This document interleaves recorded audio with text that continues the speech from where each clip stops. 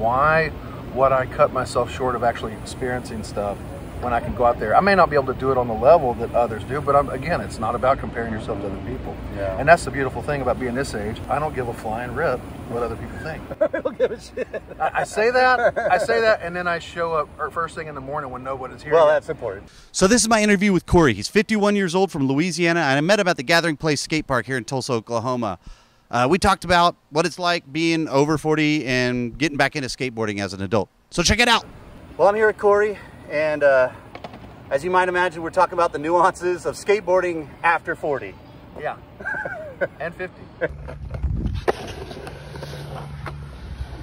We were just talking about how actually moving when you're stiff and you're hurt and your back's thrown out, keeping moving actually can be the best thing to keep it going. What do you... Absolutely. I like I was telling you, I try to stay active, and I've tried to stay active over the past years, whether it's martial arts, Highland Games, Scott Fest. That's fun. Yeah, I did that for a couple of years, and of course I've always been off and on weightlifting. I've tried running, cycling, mountain biking, whatever. And so when my brother sent me a link last winter to a Facebook group page called Skateboarders Over 50. Oh, wow. And I had kind of tossed around the idea of getting a longboard and just cruising, because I hadn't touched a board since like 93 or 94. And I first got into it when I was 13, skated for about 3 or 4 years, and so the late 80s, early 90s. I was never any good, small town, no one around us was any good, so the only thing we had were magazines, trying to figure out how to skate off of still photos. So I tossed around the idea, but after looking at that Facebook group page and just started, just like everything else, you pay attention to it, your actions will follow. You start talking about it, you start thinking about it, the next thing you know, you'll start doing it. And I bought a secondhand board off a kid, probably a third my size.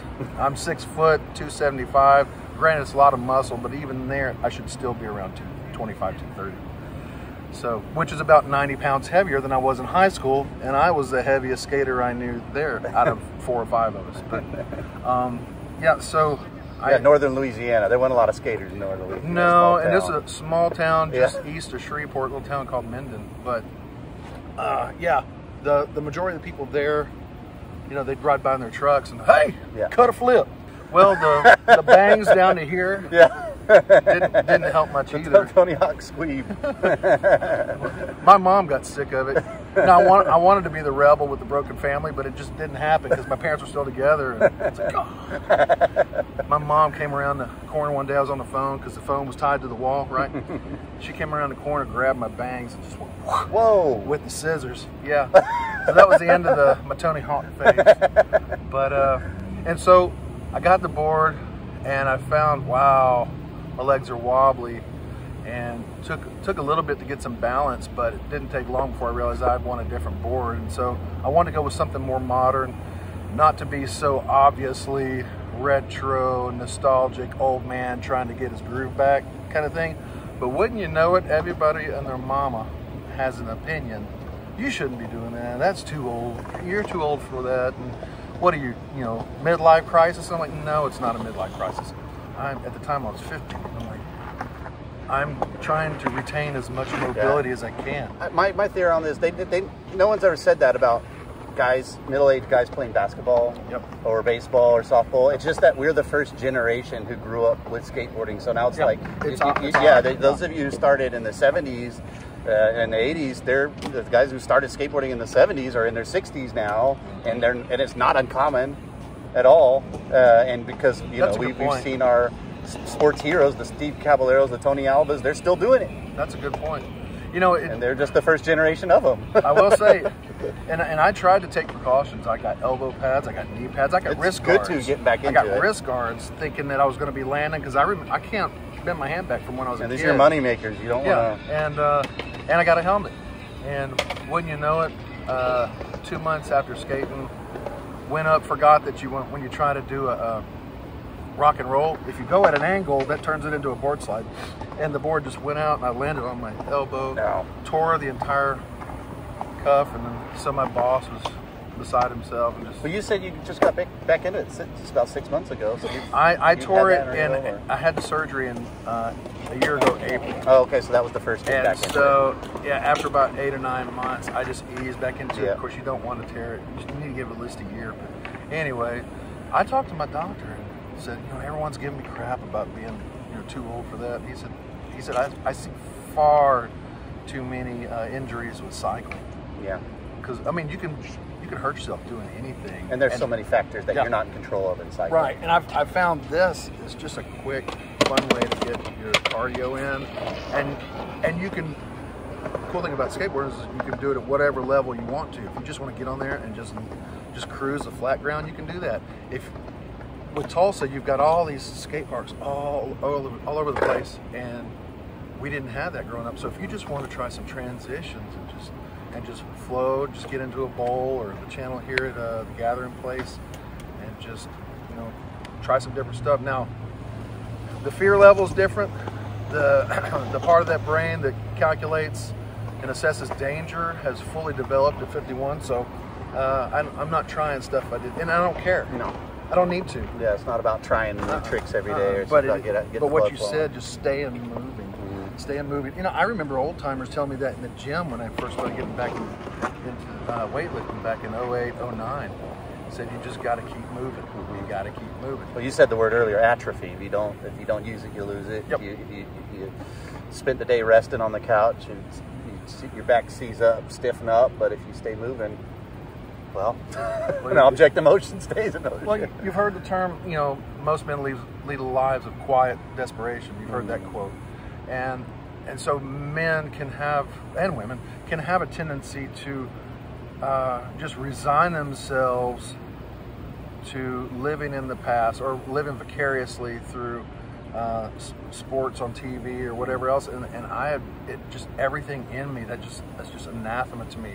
Why would I cut myself short of actually experiencing stuff when I can go out there? I may not be able to do it on the level that others do, but again, it's not about comparing yourself to other people. Yeah. And that's the beautiful thing about being this age. One, I can afford the equipment like we talked about. Two, I don't give a flying rip what other people think. I don't give a shit. I say that, and then I show up first thing in the morning when nobody's here. Well, that's important too. But it's more about feeling like we're not in anybody's way. I remember when I was definitely getting way back into it. And when I come into the skate park and there's a lot of people there, I just like, I don't want to get in everybody's way. I'm just learning, or just getting back to it, But or you show up too late, like I did at the Jinx Park, and I'm just trying. I just learned how to drop in for the first time in my life at 50 years old, and I'm trying to drop in and people are just letting their kids run around with scooters in the bottom of the pool. And I'm like, dude, if I hit one of these kids, I'm going to send them flying up against the other side of the pool. So, yeah, it is dangerous. So this way, I'm not in anybody else's way. They're not in my way.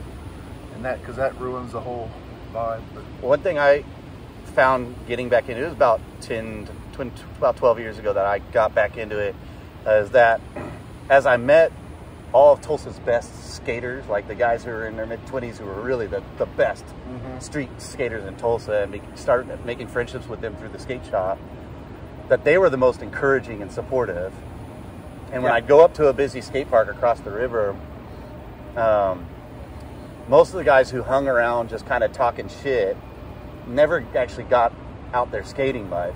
And the guys who were really supportive, I knew them, and they were just happy to see me getting into it, learning to drop in, learning to do rock and rolls, learning to do, learning to skate the mini ramp. I've noticed that it's a lot different now. The few guys I've talked to my age, or even 20 years within my age, they've all been supportive. There's not the gatekeeping that there was in the 80s for the most part. Yeah, it was a status. I mean, it was more of a hardcore status symbol. If you weren't hardcore, if you didn't go out every day, you were the poser, and so you're doing everything.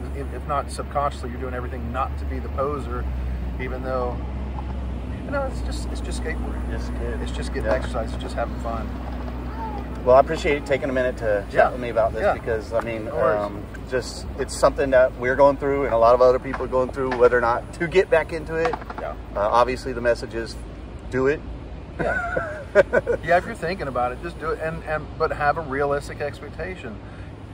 I saw a video from Dan Corrigan the other day. He works for Powell and Peralta, and he was talking about how he just turned 35 or 37 or whatever, and he's noticing he's losing the ability to do the tricks he knows.